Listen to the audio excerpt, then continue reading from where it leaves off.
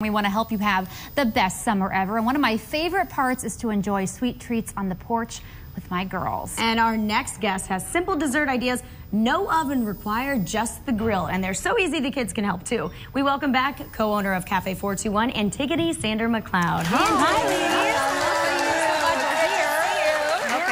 We're ready to dig in. And I have to start, this here on the end looks beautiful. I almost don't want to mess it up. I know, right? That's why I brought these cute little to-go ones so that I can just keep running this around like a display for people because it's so cute, right? So this is a grilled peach trifle. Yes. Ooh, I love that. And a trifle basically is fruit, cake, and cream. And then all good things. I love cake. Right? Listen, I love fruit. All three of those things. And you love dessert, right? And you love not baking. Right. So we're winning. The better. Awesome. Okay. So here we have started with a few store-bought items already. Okay. I have, I'm using a Sara Lee pound cake for this because it's pretty common. You can buy it in pretty much any grocery store and it goes a long way. I swear, like when I was practicing this, I was like, I'm gonna need two 1-pound cakes for this because it's gonna need to fill the bowl. Oh my gosh, when you start cutting it up, it really fills up a lot of space. And you'll see in the recipe online that I tell you to cut it into half-inch cubes. And what I do first is slice it in 3. Okay. And then slice it again.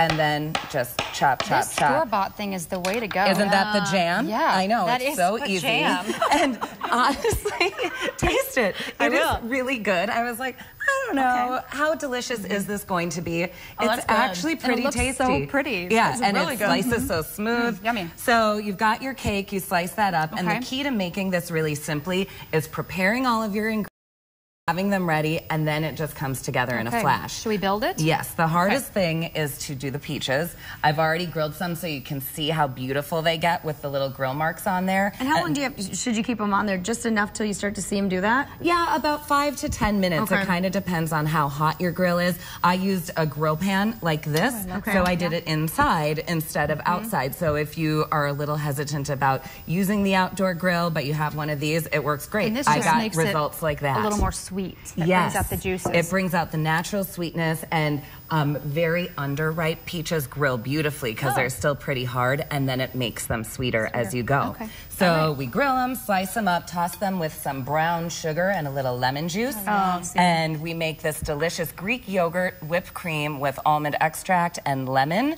So that's got a nice freshness to it. We're going to layer some store-bought cherry jam and ginger snap cookies and candied ginger. Oh, man. And we brush the cake with amaretto. So go for it. Okay, what do we do first? I like to start with the cake on the bottom. Okay. And so there's some cake there that you can take, and you can use those plastic cups on the side. Oh, here, yeah, so you can make your own individual one. Oh, great. Here we go. Now we're getting right. There you go. I maybe got and then press them down. You want to, it seems like you want it to be fluffy, but press them down. Okay. And then using the pastry brush, you're going to take the amaretto, which is an almond-flavored liqueur, and it's often found in like coffee drinks and stuff like that. And just, dab it on there. And once you finish the trifle, that flavor just soaks right in. Okay. Then what? And then I like to do the jam next. There's some other spoons if you each want to jam at the same time. I would think any fruit would be great in this Any trifle. fruit. And if you want to grill apricots or nectarines too, if you really want to try that part of the project,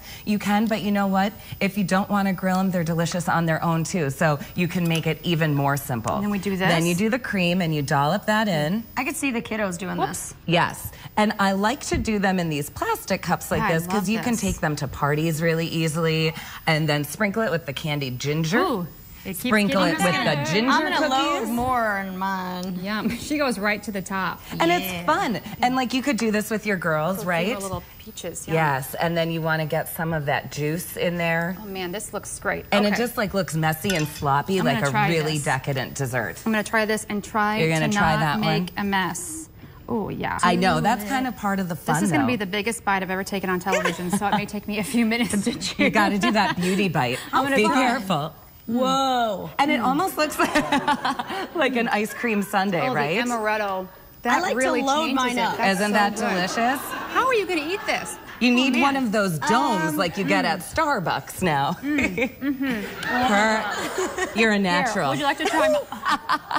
I just like to fit a lot in there. I think the amaretto, like, it makes it, it takes it up a level. It really does, because otherwise it just tastes like cake and fruit. And it's just that little hint of something that you're not quite sure why it has that sweet, delicious flavor.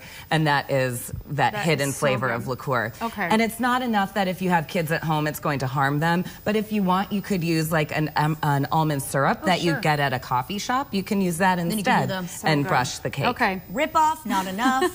Perfect. Gorgeous. Good work. Lovely All right, work, we want to get to a few more. This is pronounced affogato. Affogato. What is this? It is an Italian dessert, and this, mine was like seriously, this is so easy. This is hardly even doing anything. You get delicious vanilla ice cream or vanilla gelato.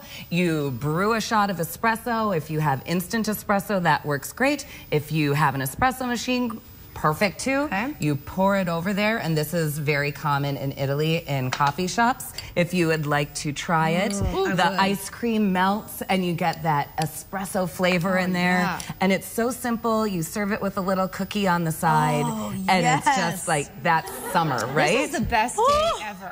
I don't even, you know what's weird is when people say, do you want an espresso flavored coffee? I'm like, or ice cream, I always say no. Right? Who wants to mix the two? Good. Mine changed. And it feels so fancy. Really good. You feel as though you're too. in a little restaurant in Italy, sitting by the ocean, and you are totally impressing your friends if you make something like that. And then you're in Woodbury at my house looking out at the water tower. But hey, you have transported them to Italy, so it doesn't matter. And last but not least, this is something my girls would love. Yes. These are peanut butter and banana buttons, and you freeze them. Yes. It looks so simple. They are so easy. You just slice up a banana. I've given you measurements, but honestly, you don't even need to follow them. You put some peanut butter or almond butter, whatever you like, on a piece of banana. Sprinkle it with, I like to add a little bit of cinnamon to give it a little hint of something, something. You can use Skippy, Jif, natural peanut butter, whatever. Drizzle it with dark chocolate. I eat these before I go to the gym. This is amazing. Protein. They are protein and fruit and carb. Thank you. Thank you so yeah, much. You're welcome. Great job for all these recipes. Do the dessert every time we every get time. together. Okay. All right. Because you can make these. Right? So good. For all these recipes, head to TwinCitiesLive.com and click on food, and we'll have a link to Antigoni's new website. Yay. A Pinch of Lemon. You can find recipes, cooking tips, and cookbook recommendations right there on her blog.